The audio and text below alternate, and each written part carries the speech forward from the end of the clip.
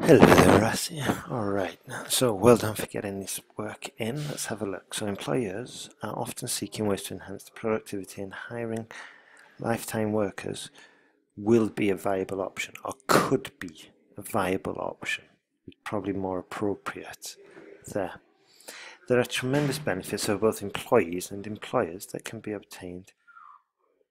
Okay, so the benefits of what can be obtained, so let's put it there. So there are tremendous benefits that can be obtained, and actually it's kind of redundant, yeah? Because what else happens with benefits? You're not saying that the benefits can be lost, because that's clear, so you don't really need to say that they can be obtained. So there are tremendous benefits for both employees and employers, which we will discuss here. Okay, that's good, but remember that structure, okay? So how could we adapt the sentence guide structure? Well, we could have said there are tremendous benefits for both employees and employers, comma, these can be, let's see, this essay will analyse these using examples from Australia and somewhere else, from Australia, and there's no example there, let's see. Okay, so from Australia and companies to demonstrate points and prove arguments. Okay, if we can get that sentence in one way or another, then it's a grammatically perfect sentence that we've got nailed and under control. Okay, so let's go. Firstly, it might be said that if workers if workers stay until they are retired, the knowledge and experience will be more useful, leading to a higher level of output and services. No, output. Okay, yes, sorry, that's fine. Services. This is because it will take more time to hire and train new employees, and even longer to achieve similar efficacy. Good. Yeah. Moreover, businesses which have longer remaining workers would develop well-established reputations. Not would, but we'd say, or would most likely, or are more likely. Okay, so just introducing hedging. Would most likely develop well-established reputations. Good. For example, recent governmental studies showed that in Australia, 35% of retired people worked for well-developed firms throughout their life. Good. Therefore, it is clear that having lifetime employees results in not only economical gain, but also positive reputational outcome for the company, or even better, but also a positive reputational outcome for the company. Okay, if we're saying reputation, we've got to be clear whether it's positive or negative. All right. So let's carry on. Good paragraph though. We're well in there with the word count. That's good, and we managed to get 2 points in as well. So that's really good. Well done there. Secondly, there is ample evidence to suggest that workers who remain at the same organisation earn career progression, job prospects, and economical rewards. Fantastic, and well done for using ample evidence. Good. This is due to the fact that employers usually offer pay increments, perks, and financial rewards such as bonuses or incentives in order to motivate employees to stay longer. Good. For example, many firms select the most experienced one to grant foreign trainings. No, to provide training abroad or scholarships. Good. Okay, not to provide.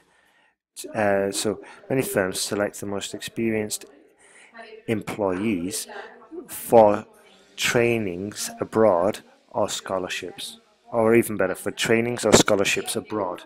Consequently, one job for one life make full of rewards. No, consequently, one job for one life offers numerous rewards, offers considerable rewards. Okay. To conclude, hiring employees who will spend their whole life for the business would be beneficial for both. Hang on a second. To conclude, hiring employees who have spent their whole life for the business would be beneficial for both. Okay, therefore I believe that employers ought to hire workers to stay for their entire life at the same firm. The employers ought to hire workers to stay their entire life at the same firm. Very good. Good way to finish. Solid examples. Very good work here. Very pleased. We do have to work on the grammar structure of some of the sentences, but I think if you implement the corrections, add them to your error list and review them, and probably review the theory behind them as well, then we're going to see some big improvements. Okay? Let's carry on.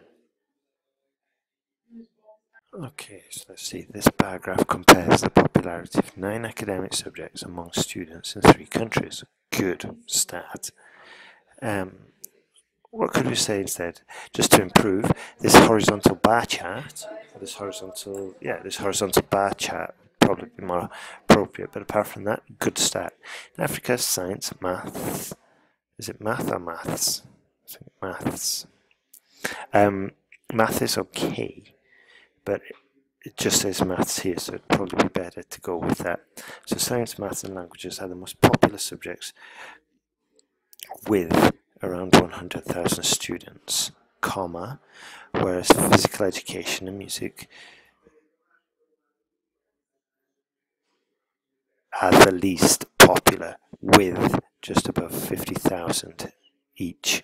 Okay, so we've missed some key prepositions there and the punctuation, but apart from that, it's very good. We can't use stay, okay, because it's not changing, so we've got to keep it. We can't use it, but well done. We've used a good comparison there. It's a great way to start. So let's see.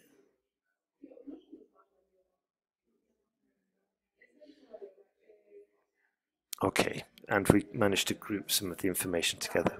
Nearly 80,000 students prefer art, geography and religious subjects, and literacy is the second most popular. Okay, well done for using the superlatives as well. Fantastic.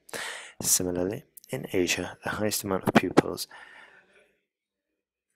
about 200,000, prefer science, math and languages, while the other subject preferences do not vary widely from the most popular subjects and remain at 180,000. Very good.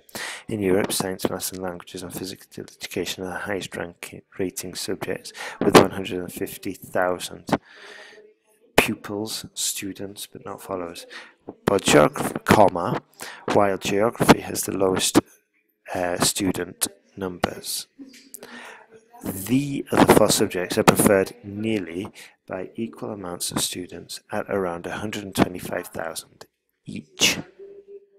Good.